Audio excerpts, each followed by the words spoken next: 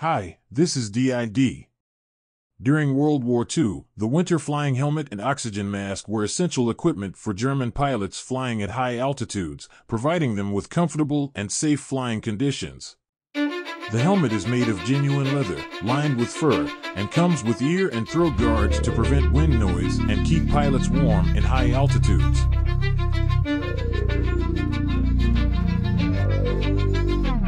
The oxygen mask is made of plastic and can provide pure oxygen and filter out toxic gases and thin air at high altitudes.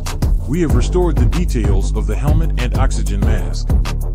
And in this video, we will show you how to wear the winter flying helmet and oxygen mask for 1/6 scale German ace pilot Galland. Let's check it out.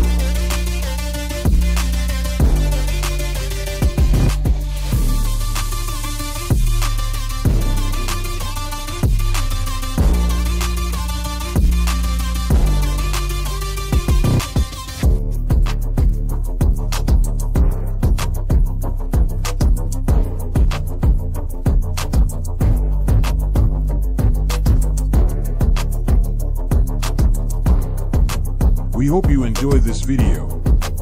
Follow us for more product information. Thank you for your support. See you next time.